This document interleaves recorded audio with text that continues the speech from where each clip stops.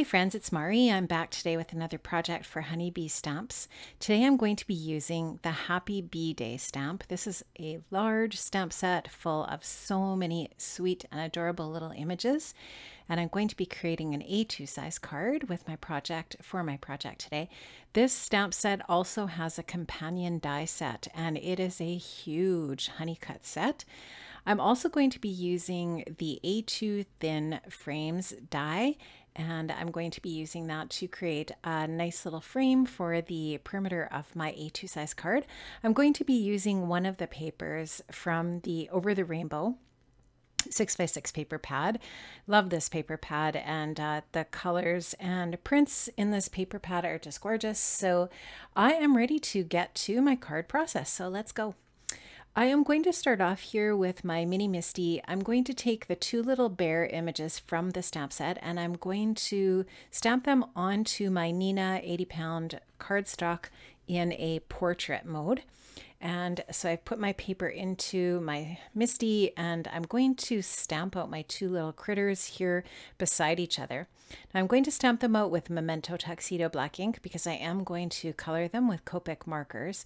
And I'm also going to do some masking today. So I'm going to be using Eclipse masking paper. This is paper that has a really low tack adhesive on one side. It's like a big post-it tape. And it is going to help me to create the little scene that I want to create here today. So I'm taking a piece of that masking paper, and I'm just going to cut it, trim it out so that it's the right size to cover the little bear on the left, and then a piece for the bear on the right. I'm going to stamp those each out individually onto that Eclipse paper.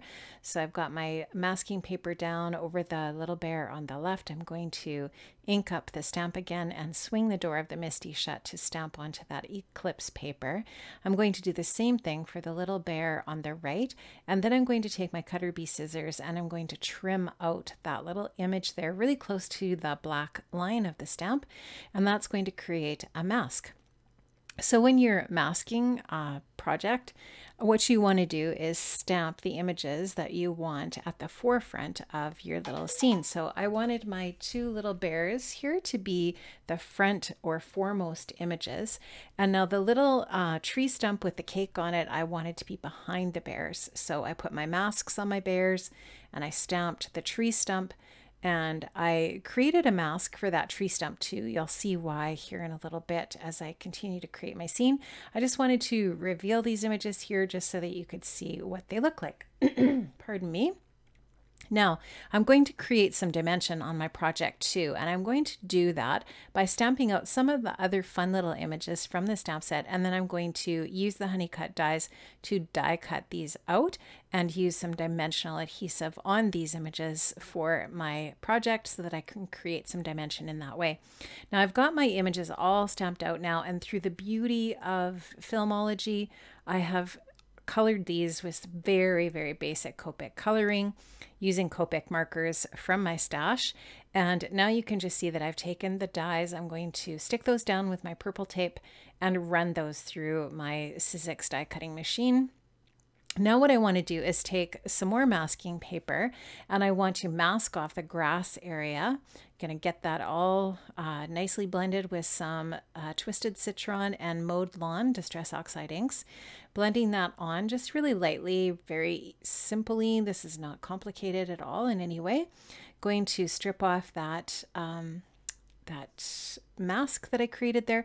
And now I'm going to create a cloud scene section of my scene here using the cloud stencil from the Outdoor Scene Builder stencil set. I'm using Tumbled Glass Distress Oxide ink, and you'll just see me do some really basic blending here to create the impression of clouds at the top of my scene. Love how this turns out. And I'm also going to take a little bit of that Tumbled Glass ink and just do a little bit of inking behind my little bears and tree stump here, just so that it looks like that blue sky is behind them as well, so that it doesn't just look like they've got one big cloud behind them. I'm just going to protect my grass area with that same mask that I used before, and just use some more of that tumbled glass behind my images. And you can see I have my masks placed back over my bear and my tree stump. The great thing about the masks is once you have them, you can just keep reusing them. I will keep these masks with the stamp set so that if I want to mask them in the future, I already have those masks created. Now I am going to replace those masks on there again because I realized that I didn't go high enough with my grass. So I'm just going to mask that off again, use that same mask I used before for the grassy area, just lift it up a little bit, and then I just go in with my greens and create that higher level with my grass. Now I'm going to use the Happy Bee Day sentiment from the stamp set, and there is a companion die for this as well, so that's nice.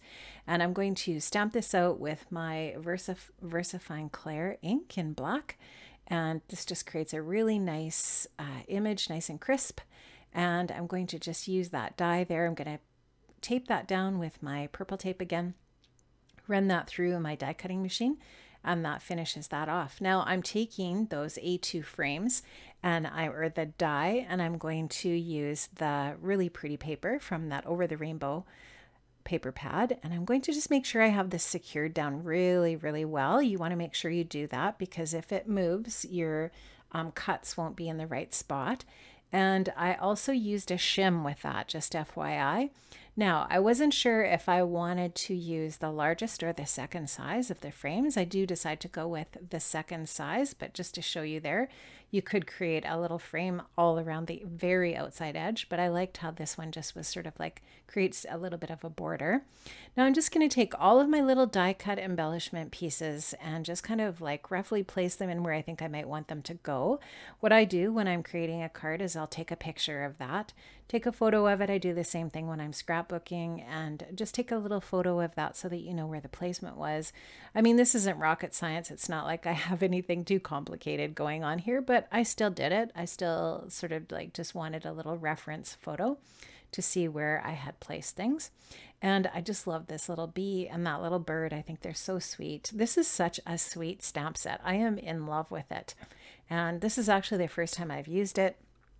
Really, really love it. It is one of the new stamp sets, one of the new releases for the 5th anniversary release that was just last week. And I had a blast working with it. Now I'm just going to take and do a bit of details here with my white gel pen. Going to add a few little dots here and there, some highlights to a few spots on my little bears. And some of this I don't really know if you can even see on camera because it's pretty subtle, but I always find that these little details that you can add at the end of creating a card are sometimes what just finishes it off so nicely. So I'm just going to, like I said, add those highlights with my white gel pen, and then I'm going to take some Nouveau Glaze. This is one of my very most favorite embellishing products. I'm going to add that glaze to that entire balloon because it's going to make that balloon look like it's actually, you know, dimensional. And I'm going to add the glaze to a few other areas, the wings of my little bee. I'm going to add that to the polka dots on the mushrooms. I'm going to add it to, trying to think, the noses of the bears and the center of the little daisy flower, and just wherever. So just wherever I felt like it, I added some dimension with that glaze. I also added some sparkle with some Stardust stickles, and you're going to see those stickles right away here. I definitely am a fan of everything that's sparkly, so I had to add a little bit of sparkle here. So I'm just showing you up close here how things are looking so far, and now I'm just showing you my Stardust stickles, and I use those on the little ribbon on the present, and I use them on the hat of the bee and the hat of the bird, and a few other little places here and there to add that sparkle and shine.